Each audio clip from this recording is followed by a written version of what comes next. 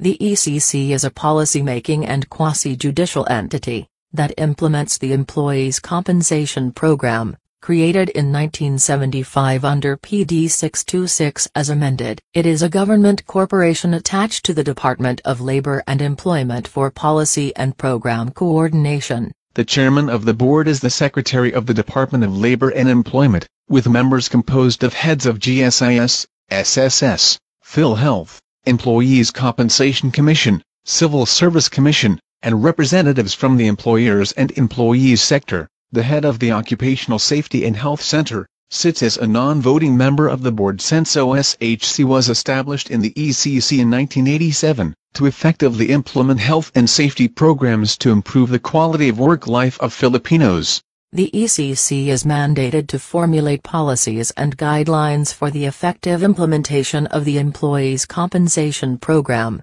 to review and decide EC appealed cases and to initiate policies and programs on occupational safety and health and accident prevention and rehabilitation of occupationally disabled workers. The Employees' Compensation Program provides a package of benefits for public and private sector workers and their dependents in the event of work-connected contingencies. The ECC is tasked to initiate, rationalize and coordinate the policies of the Employees' Compensation Program. It also decides appealed cases, which are denied by SSS and GSIS. Furthermore, the SSS and GSIS are tasked to implement the Employees' Compensation Program through the settlement of EC claims, and to administer the State Insurance Fund. The State Insurance Fund pays for EC claims.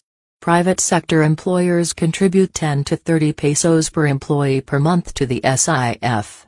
Employees do not contribute to the fund. The EC benefits include loss of income benefit, medical services, appliances and supplies, carers allowance, rehabilitation services, death benefits and funeral benefits. Loss of income benefits are for temporary total disability, permanent total disability, and permanent partial disability. A daily income up to 200 pesos for TTD is given for disability not exceeding 120 days.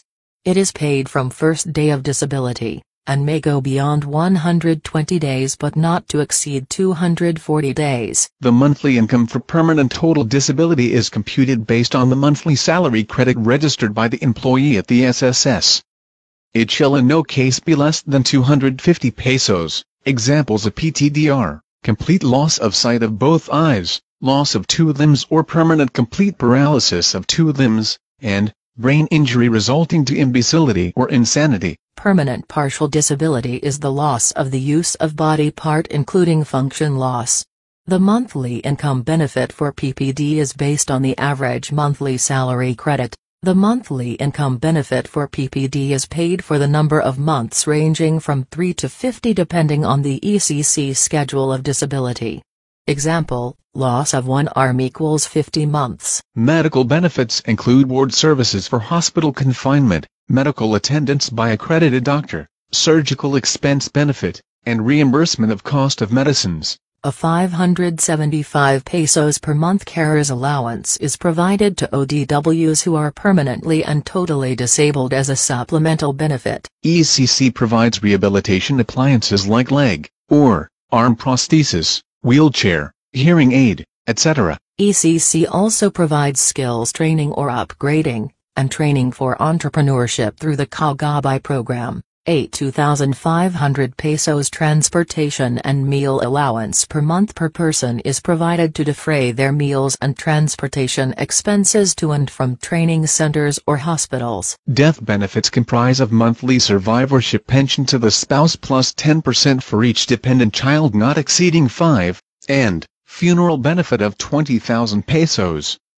This was increased from the previous 10,000 pesos through Executive Order 167 dated May 2014. The President, through Executive Order No. 167, also approved a 10% across-the-board increase in EC pension. The EC program covers contingencies occurring when going to and coming from work. And finally, EC benefits are provided over and above the benefits provided by the SSS. Or the double recovery of benefits applies to EC and SSS claims.